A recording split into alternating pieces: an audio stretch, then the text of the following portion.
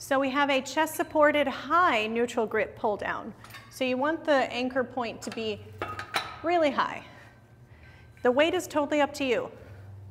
There is no pretty way to get into this. You need a bench that's upright, and you want to put a dumbbell between the bench and the machine so that the bench doesn't inch forward. So this is how I get into it. I lean back a lot, because it's not heavy for me, but let's say it's really heavy, okay?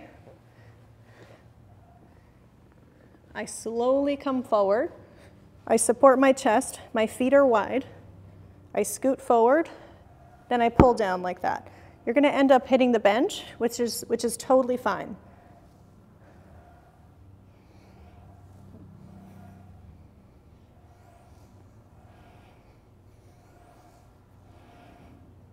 Okay, to get out of it, hook it around the bench really quick, slowly walk forward, and then bring it forward, okay?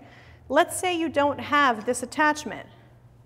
You grab this, which you most certainly have at the gym, and then you grab this, 2 of them, and then you loop it around like that.